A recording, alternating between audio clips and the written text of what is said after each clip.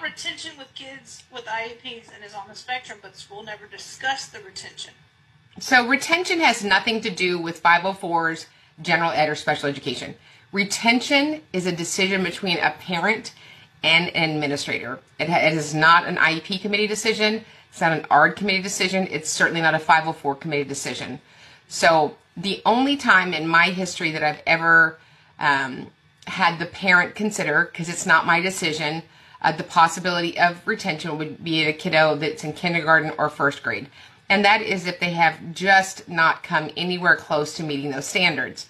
I did have one kid one time who missed 89 days of school. I think he was a 7th grader because he had severe epilepsy. He was in Texas Children's Hospital. He wasn't in school.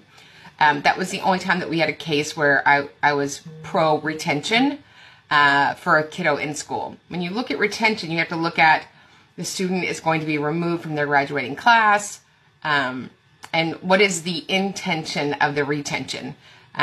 If you can use that time to make up skills that weren't worked on or delivered, then I'm for that.